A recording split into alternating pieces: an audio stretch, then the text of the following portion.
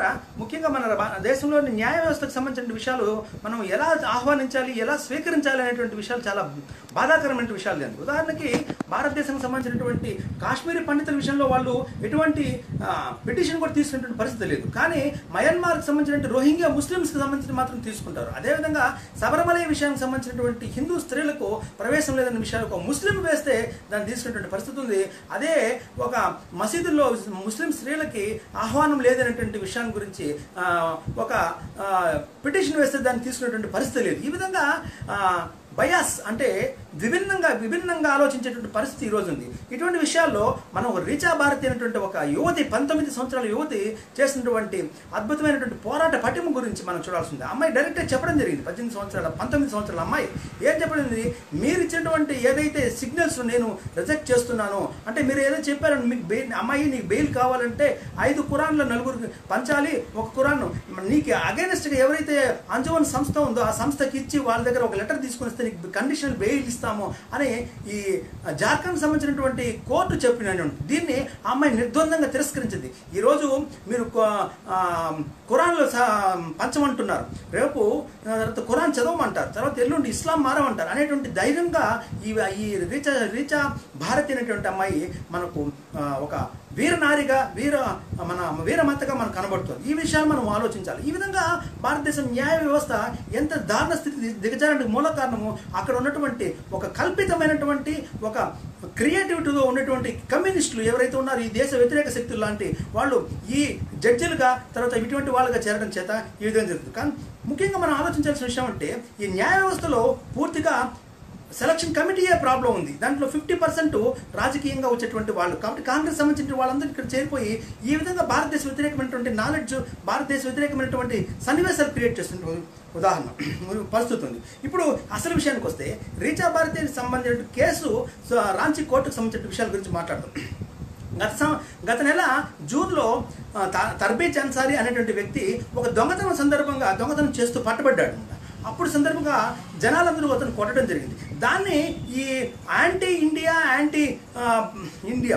India తర్వాత గవర్నమెంట్కి అగైనెస్ట్గా ఉన్నటువంటి ఈ వైరు లాంటి ఈ పేపర్లంతా, పిట్ అనేటువంటి పేపర్లంతా దాన్ని మాబ్లించింగ్గా జై శ్రీరామ్ అనేటువంటి నినాదాల కోసం చేసినారు, అతను చంపినారు అనేటువంటి ప్రచారం చేసి దాన్ని అతని దొంగతనాన్ని ఇట్లా మార్చడం జరిగింది. ఈ సందర్భంగా ఈ రీచా భారతి అనేటువంటి అమ్మాయి ఒక పోస్టింగ్ పెట్టడం జరిగింది. అమ్మాయి కూడా జార్ఖండ్ సంబంధించిన అమ్మాయి ఏం చెప్పడం జరిగిందంటే, మీరు దానికి ముందు ఏం జరిగిందంటే ఈ రీచా భారతికి ముందు ఈ తర్బేజ్ అన్సారీకి సంబంధించినటువంటి ఫాలోవర్స్ కొంతమంది ఎవరైతే ముస్లిం పిల్లలు ఉన్నారో వాళ్ళు టిక్ టాక్ సెలబ్రిటీస్ వాళ్ళు ఏం చెప్పారంటే, ఈ తర్బేజ్ అన్సారీ కుమారుడు ఎవరైతే ఉన్నాడో వీళ్ళందరినీ మాబ్లించి ఎవరైతే పాల్పడ్డారో వాళ్ళందరినీ చంపేయండి అని టిక్ టాక్ సెలబ్రిటీస్ అంటే ఈ ఫాలోవర్స్, తర్బేజ్ అన్సారీ ఫాలోవర్స్ ప్రజలకు ఒక టిక్ టాక్లో వీడియో వదలడం జరిగింది. అంటే ఒక దొంగని అన్ఫార్చునేట్లీ దెబ్బలు తిని అతను జైల్లో చనిపోతే దానికి వీళ్ళం రివెంజ్ తీసుకోవాలా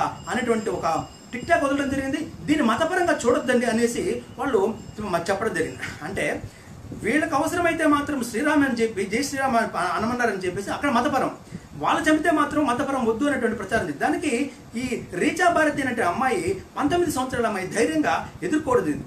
ఏమండి, కాశ్మీర్లో ఇంతమంది చనిపోతే, ఇంతమందిని చంపితే 1990 ప్రాంతంలో 3 లక్షల మందిని చంపితే 3 లక్షల మంది ఆ ప్రాంతం నుంచి పంపించి వేయబడితే అప్పుడు ఎవరు కానీ ఈ విధంగా రెవల్యూషనరీగా ఇంత చంపడము ఇవన్నీ చేయలేదు కదా. ఈ జిహాదీ మనస్తత్వం ఏమని ప్రశ్నించింది, దానిపైన చర్చలు జరిగింది. ఈ విధంగా చర్చలు జరిగేటువంటి పరిస్థితుల్లో అంజుమన్ కమిటీ ఈ అమ్మాయి పైన కేసు వేయడం జరిగింది.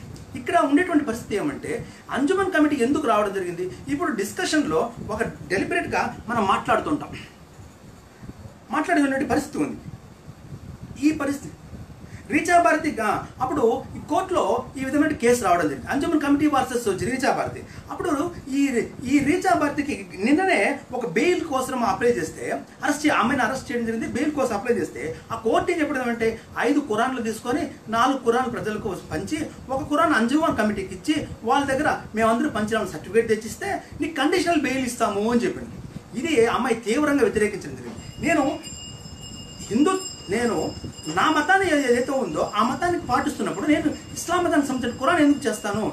మీరు ఏం చెప్తున్నారు, ఈరోజు ఖురాన్ పంచమంటున్నారు, రేపు ఖురాన్ చదవమంటారు, ఎల్లుండు ఇస్లాంగా మారమంటారు అనేసి అమ్మాయిని తీవ్రంగా వ్యతిరేకిస్తూ మాట్లాడడం జరిగింది. ఈ సందర్భంగా సుబ్రహ్మణ్య స్వామి కానీ వీళ్ళందరూ కూడా పూర్తిగా ఆ అమ్మాయిని సమర్థిస్తూ రావడం జరిగింది. ఈ రీచా భారతి అనేటువంటి ఈ అమ్మాయి తర్వాత సుబ్రహ్మణ్య స్వామి ట్వీట్ పెట్టడం జరిగింది. దాన్ని ఒకసారి మనం అందరూ చూడవలసిందిగా కోరుతున్నాం. ఒకసారి ట్వీట్ చూస్తానండి. Okay. Dr. Subramanian Swami, shocking Hindu woman ordered to distribute Quran as a condition for her bail. She refused to brave. Imagine if Muslims was ordered to distribute Gita as a condition for bail, our media would have created some judiciary for a week. అని చెప్పడం ఏంటంటే ఇదే విధంగా ఒక ముస్లిం వ్యక్తిని కన్నా గీతాన్ని ఒక 5 మందికో 10 మందికో మరి డిస్ట్రిబ్యూట్ చేయండి అంటే వితరణ చేయండి అని కానీ చెప్పుంటే ఆ జ్యుడిషియరీ పైన ఎంతో ఘోరంగా ప్రచారం చేసేటువంటి విషయం. ఇక్కడ ముఖ్యమైన విషయం ఏమంటే ఏదైతే ఈ రీచా భారతి కేసు జరుగుతుందో దాన్ని పరిశీలించిన న్యాయమూర్తి కూడా హిందువే. ఆయన పేరు మనీష్ సింగ్. ఇంకోసారి చెప్తాను, మనీష్ సింగ్. ఆ రాంచీకి సంబంధించిన కోర్టు యొక్క జడ్జి. ఇక్కడ హిందూ మెంటాలిటీ ఎలా ఉంది చూడండి. Anti India, anti naxalism, anti Indian, pro naxalism, pro Maoism ఈ చెందినటువంటి వీళ్ళందరూ కూడా చేరి ఈ హిందుత్వం పైన తర్వాత భారతీయ తత్వం పైన పూర్తిగా దెబ్బతీసేటువంటి పరిస్థితి మనం చూస్తున్నాం. ఈ విధంగా దారుణమైన పరిస్థితి.